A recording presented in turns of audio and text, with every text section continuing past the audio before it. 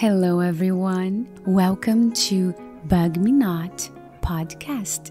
This is episode number 2, and we are going to talk about imaginary friends. My name is Tatiana, and I'm so happy you're here.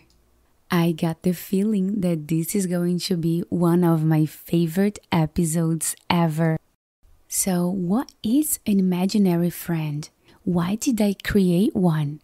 And how long do imaginary friends last? Well, an imaginary friend is a beautiful creation of your brain and your heart. It can take any color, gender, or size. You can create your own from scratch, or you can even mix and match with animals that you already know. An imaginary friend can also look like a person. But when did I create mine? How and why? I believe that I was around 3 years old when I created my imaginary friends. And I know that because my brother and we are 3 years apart. And at that time, I was the only child. My mom always has so much fun telling this story when she met my imaginary friends. She said that was after lunch and she was doing dishes. At that time, my dad was at work, so just the two of us at home.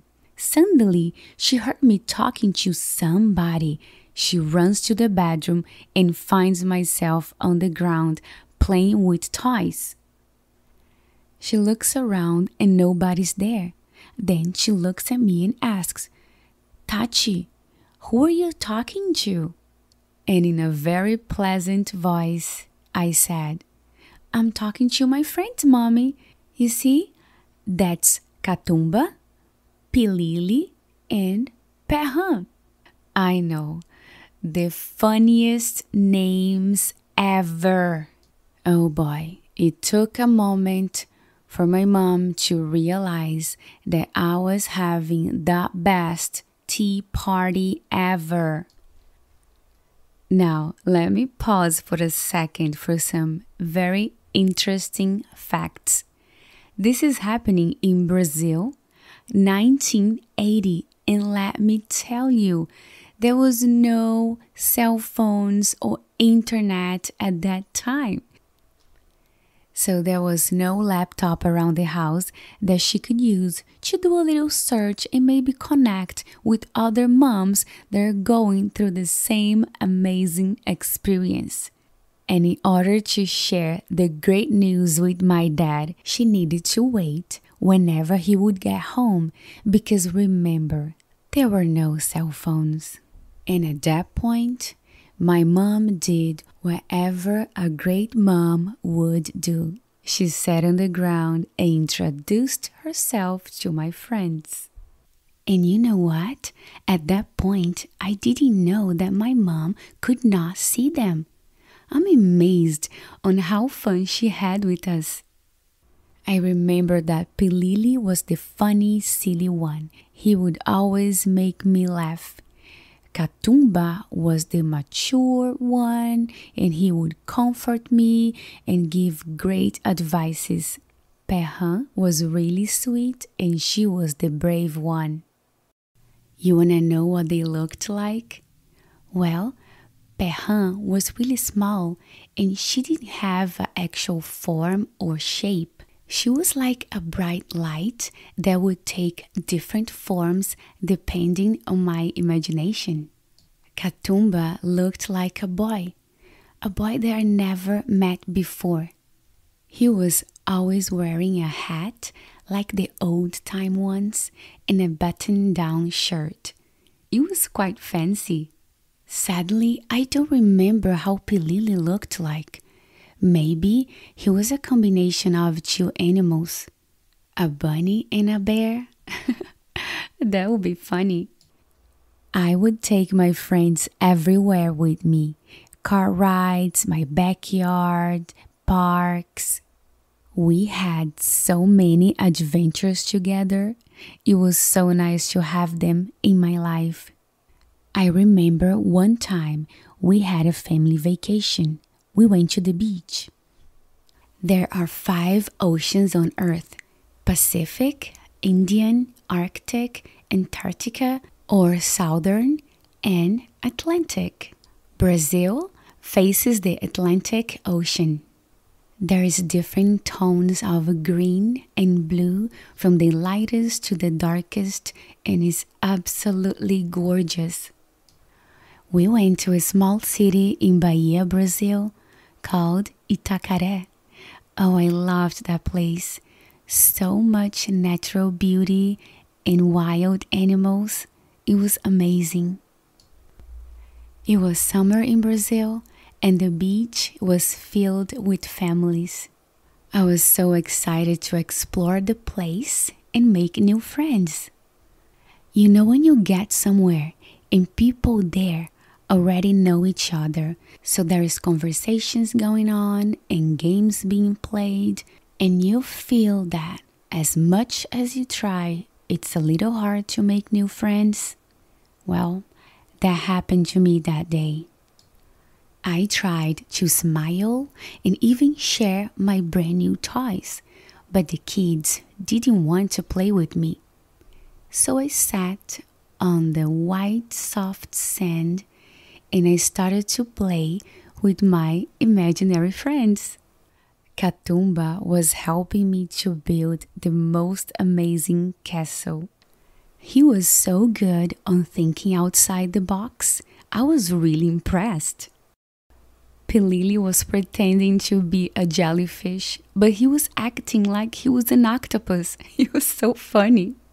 Perrin was really focused on the beauty part, so she was looking for the most beautiful shells to decorate our castle.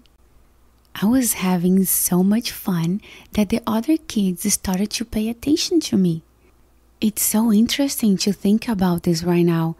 Whenever I stopped trying so hard to please the other kids or play their games, and I was just me, having fun and finding happiness in myself, that's when I made new friends, and the ones that liked me the way I am. I have so many sweet memories of my imaginary friends. For me, they lasted until my brother was born and old enough to play with me. I don't see them anymore, but I will never ever forget them because they are part of me. You know something so interesting? My brother never had imaginary friends. What about you? What do you think about imaginary friends? Do you have one? I would love to hear from you.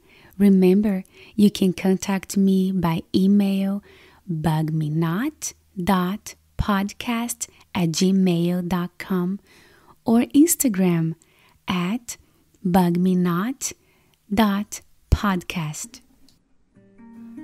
Reflection of the day. Remember, you can close your eyes or maybe not. You can even do a little dance. Do wherever makes you comfortable. Today, I want to talk to you about what kind of friend do you want around you?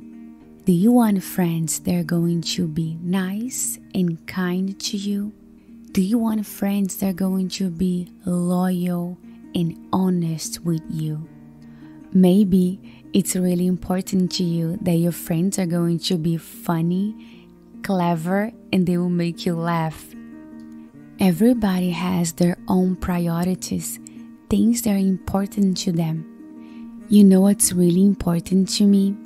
I like friends that are nice, kind, and respectful all the time.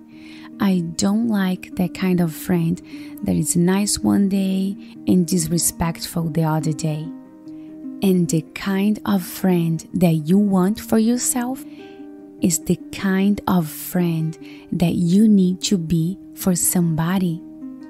Think about the kind of friends that you have right now. I hope you feel happy, and good about yourself when you are around them. And always remember, a good friend, either imaginary or real friend, should never put you in trouble, should never hurt you or make you feel bad about yourself. Believe in yourself and believe that you deserve better. Thank you so much for reflecting with me. I'm so grateful for you. In the next episode, I'm going to talk to you about fear, the different types of fear, what makes me scared, and things that help me deal with this feeling. Thank you so much for listening. Be the most beautiful you. You're so loved. I'll see you soon.